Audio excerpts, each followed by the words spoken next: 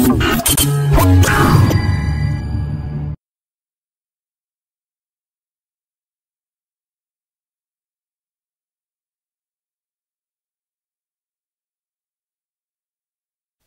you look through the viewfinder, you've got three options for your autofocus, and the autofocus modes are single, AI servo and AI focus.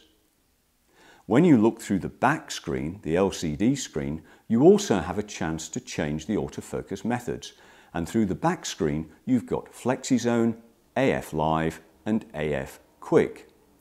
Now the modes and the methods are not the same. But if you read the Canon manual about autofocus, they use the same term, method, for both of these, and so it can seem more confusing than it really is. Okay, so let's look through the viewfinder first. The first autofocus option, looking through the viewfinder, is one shot, and what that means is that it's designed ideally for non-moving objects. The Canon will focus and set exposure each time you press the shutter button, and it won't actually take the picture until it is focused. Now that means that you obviously have to focus before you can press the shutter completely down to take the picture.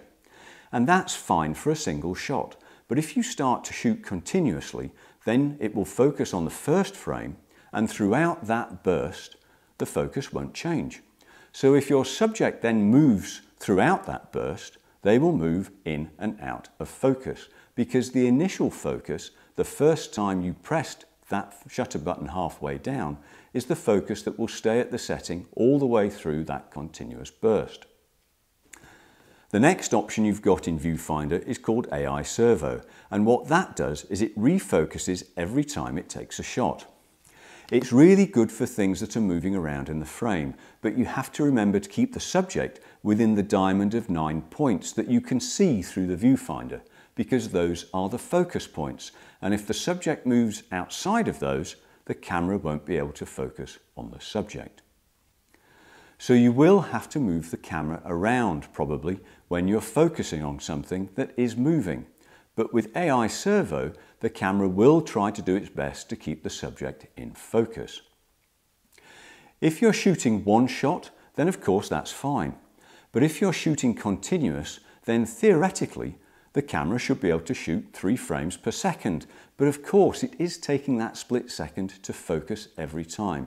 And so it will slow down that continuous frame rate speed. But broadly speaking, it works pretty well. And it's a good option for photographing somebody moving around, or a sports option, or even sometimes for portraits.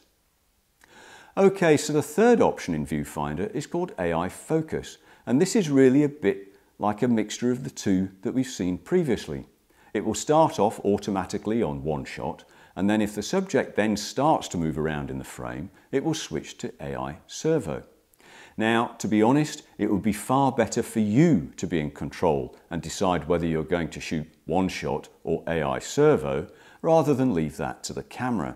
So I would suggest that you don't really bother with this one, and either you choose one shot or you choose AI Servo, and ignore AI Focus.